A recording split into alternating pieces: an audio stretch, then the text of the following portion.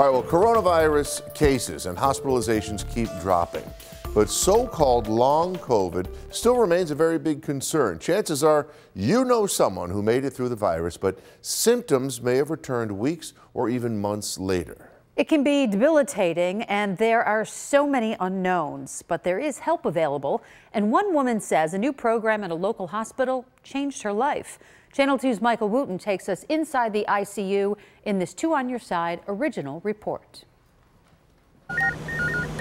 It's still very difficult. Inside Kenmore Mercy Hospital, We still have people coming in daily, critically ill and dying from COVID. the pandemic rages on. There are fewer new COVID patients coming in, but the death toll is still staggering. The fact that we are losing over 2,000 people in the United States of America to this virus every day is just an incalculable and devastating loss. And as numbing as that number is, critical care pulmonologist Dr. Michael Goff asks that you consider this. An estimated 31 million American adults have so-called long COVID symptoms. There are so many questions, and there's so much fear, and there's so much frustration. In October, the World Health Organization officially defined long COVID, the condition described in these 88 words. For Kara from West Seneca, it's much more complex. About a year and a half ago, I had COVID very badly. Thankfully, she recovered from the initial infection,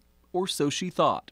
Her COVID symptoms returned. At first, it was nothing, I thought, like a cold. She ended up in the emergency room, the doctor telling her she'd had a seizure. And I said, COVID can do that? And he says, COVID can do anything it wants. She developed inflammation throughout her body, extreme pain, fatigue, memory loss, and eventually encephalitis. The disease started to attack her brain. It got so bad. I wanted to go to God because it was so awful.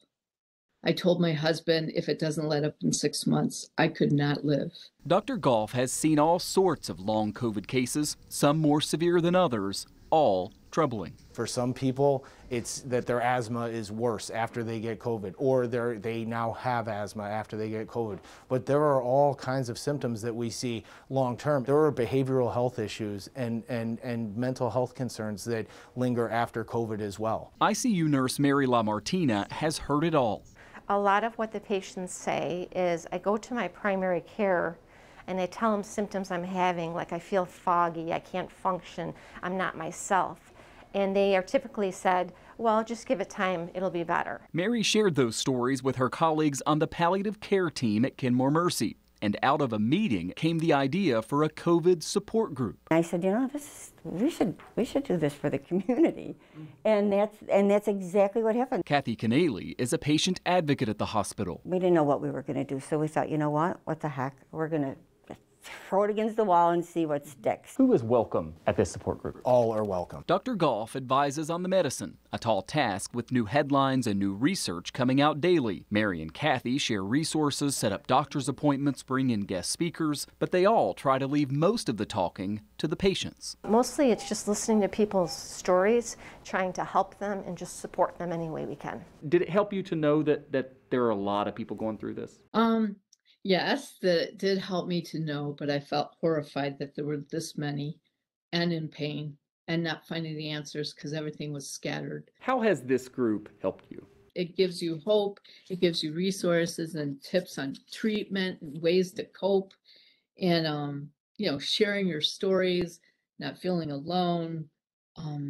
That connection that you need is there. It must make you feel good knowing that there are people who have already been helped by this. Yes, I absolutely love this group, and I'm so excited to recommend it to anybody in the community. And it's not just for people suffering long COVID. Some who attend lost loved ones to the disease or are struggling in other ways. It's a broad and poorly defined mission statement, but we're here to help however we can. Kathy has been a social worker for decades, but she's never seen a group this impactful. That's a powerful thing to say.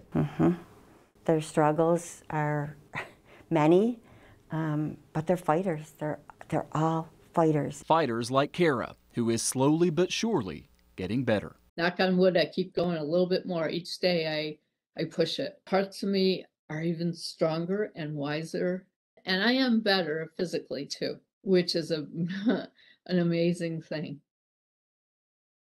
So this group actually just had its most recent meeting earlier today. In fact, if you want to go to the next one, we're going to have all that information posted on our website, along with links to a lot of resources. This is making such a big difference for people like Kara. It was fascinating to hear her story. We're glad she's doing better.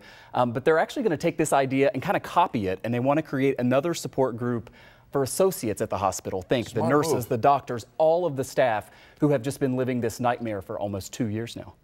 There's so much about that protein, that spike protein, that we don't know what it does long term for people. Yeah, these people are living through so many unanswered questions, and they hope to get some of that relief. Yeah, good to know that resource is there. Thanks, Michael.